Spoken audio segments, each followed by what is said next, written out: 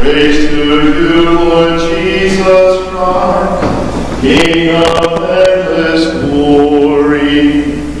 Praise to you, Lord Jesus Christ, King of endless glory. I am the light of the world, says the Lord. Whoever follows me will have the light of life. Praise to you, Lord Jesus Christ, King of endless glory. The Lord be with you. A reading from the Holy Gospel according to Matthew.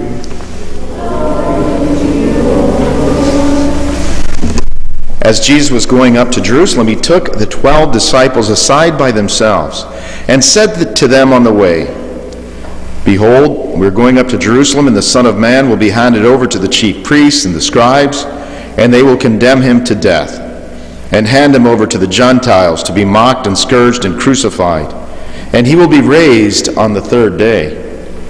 Then the mother of the sons of Zebedee approached Jesus with her sons and did him homage, wishing to ask him for something. He said to her, "What do you wish?" She answered him, "Command that these two sons of mine, each one at your right and the other at your left, command that these two sons of mine sit, one at your right and the other at your left, in your kingdom." Jesus said in reply, "You do not know what you're asking. Can you drink the chalice that I'm going to drink?" They said to him, "We can." He replied, "My chalice you will indeed drink, but to sit at my right and at my left, this is not mine to give, but for those to whom it has been prepared by my Father." When the 10 heard this, they became indignant at the two brothers. But Jesus summoned them and said, "You know that the rulers of the Gentiles lord it over them, and the great ones make their authority felt over them. It shall not be so with you, that among you. Rather, whoever wishes to be great among you shall be your servant, and whoever wishes to be first among you shall be your slave. Just so the Son of Man did not come to be served, but to serve, and to save his life as a ransom for many." The Gospel of the Lord. Praise to you, Lord Jesus Christ.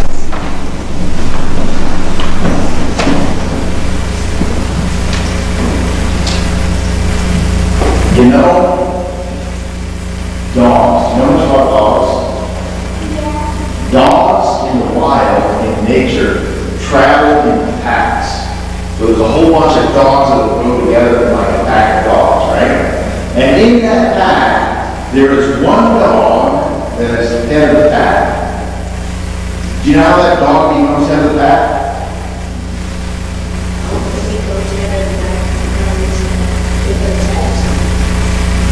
Well, that's its job, but until it becomes head of the pack, what does it do to get that position? Well, so did what? That's right. They don't take an election, right? The dogs don't get together and say, "Let's vote for this dog over here. We want him to be head of our pack because he's the strongest." No. He usually tears the other dogs to pieces. He fights to get dominant. So all the other dogs say, "Well, he's going to protect the pack. He's torn us to pieces, so maybe it'd be good to tear our enemies to pieces too," right? That's how it works in nature. And the sad thing is, when we as human beings, like we're, as a human being, we're animals too. And we have an animal nature. But we're different than a dog. You know why? What'd you say? She said we're mammals. She said Dogs are mammals too. they are. But what's different about us? I wish that was always the case. Some people, she said, we don't fight with votes, which is a good thing, but some people do fight. I'm sorry, what was that? They walk on 4 feet, we walk on 2. That's another difference. But when you're a baby, you walk on 4 feet. Well, your hands are 3 feet, but... No. never lick a lollipop? Those are good answers. Let's see, what do you got? Okay, but Mark is more talking. How about why do you think dogs don't do that?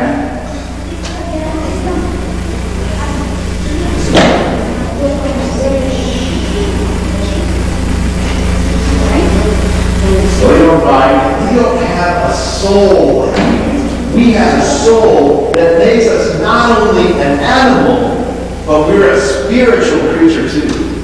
The angels are just spirits. They don't have a body. But we have a body and a spirit. What were you going to say? We can make choices. We can make choices. We have freedom. Okay? That's very, very good. All right? So, what happens in our world, and this is what was happening in the gospel, right? Because those two apostles' moms said, hey man, I want my sons to be in positions of power. Right? But what is it about a Christian, if we understand who we are, what's our vocation? What are we called to do? We are not called to control other people. We're called to serve each other. What were you going to say?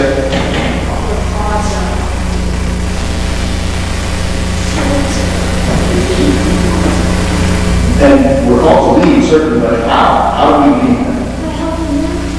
By helping them, right? To be a servant to them. By teaching them, right? That's good if they're open to being taught. So the difference is that who would be the head of our path? God, that's right. Jesus Christ is the head of our path. And if we understand who He is, that's what makes all the difference in the world. So, for me, there are people that are in charge of a lot of stuff, right? So I have a lot of stuff that I'm in charge of. Let me tell you, when you're in charge of a lot of stuff, there's a lot of headaches, all right? It's kind of a pain, all right? But that's what God wants you to do. I offer that up and I try and do my best. But what do you think? For me at least, what am I trying to think about when I make a decision? I don't think about what's best for me. I think about what's best for you. All right? That's the difference between a Christian and somebody who's driven by their instinct. They're only concerned about serving themselves. They never forgive anybody else. They're consumed with what they want to do. But as a Christian, we're thinking about other people. We're quick to forgive them. We're quick to try and help them and love them as best we can. That's at the heart of our vocation. And God calls us to do various things. God calls most people to get married someday, and then their parents bring up their children, and trust me, that's a lot of work. And that's kind of a big pain sometimes too, when the kids don't listen to their parents. Like, for example, what happens when your parents tell you to do something? Not always do we do it right away, right? Sometimes we're kind of slow with it. Think about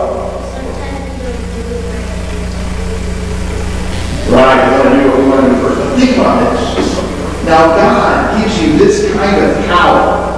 Listen to this. If your parents ask you to do something right away, and you do it, what do you think is going to happen to your parents?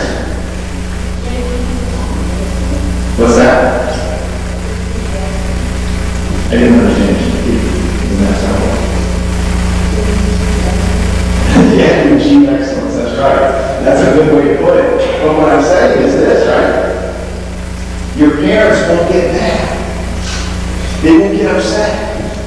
And think of that. You have been instrumental in bringing more peace to your home because you made the sacrifice of doing what your parents asked instead of doing what you wanted.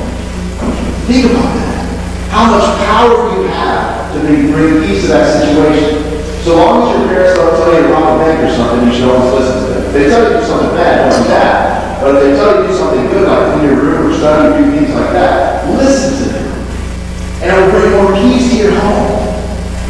That's why when we respect rightful authority that's really trying to help us do the right thing and pursue the truth, the good, and the beautiful, life will be so much sweeter. And that's what Jesus was trying to say in the gospel today. The Christian life is not about being in control or being in power, but it's about serving one another. And that's what's really cool. And that, my friends, will lead us to real happiness. It's not easy to die to yourself. But that's what Lent's all about. It's trying to gain control. Like, oh man, I really want that piece of candy. But you know what? I'm not going to eat this piece of candy because it's Lent. I'm going to give this up for Jesus. You know, I'd really rather not listen to my mom and dad right now, or I'd really rather fight my brother and sister right now. But you know what? I'm not going to fight my brother and sister. I'm going to listen to my mom and dad. And then what happens after that? Hopefully you establish these good habits. And then you quit fighting with your brothers and sisters. You start listening to mom and dad all the time. It's impossible for us if we just live like a little dog. But if we turn to that supernatural being within us, it can happen. And God gives us all the grace we need to make it happen. So let us pray to do God's will. And I want to seek God's will and say, God, help me do whatever you want me to do. Because Jesus is the leader of our path. In the name of the Father, and of the Son, and of the Holy Spirit. Amen.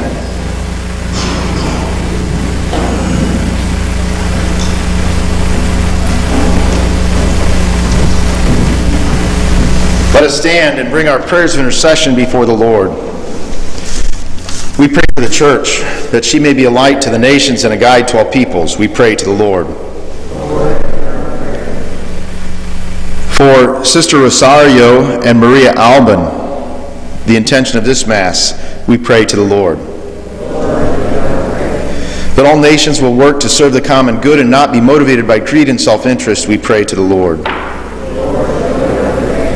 That this horrible war in Ukraine come to an end, that God just help all people see what is true, good, and beautiful, we pray to the Lord. For an end of this pandemic, we pray, Lord, hear our prayer. For more vocations to the priesthood, religious life, faith-filled marriages, and the dedicated single life, we pray to the Lord. That God will remind us and help us to always seek whatever He wants to do, that we might follow His will so that we can be really happy. We pray to the Lord. Heavenly Father, hear the prayers of the people gathered here before you, those spoken and those kept in the silence of our hearts. Answer them insofar as they meet our deepest needs and are in accord with your holy and divine will. We ask this through Christ our Lord.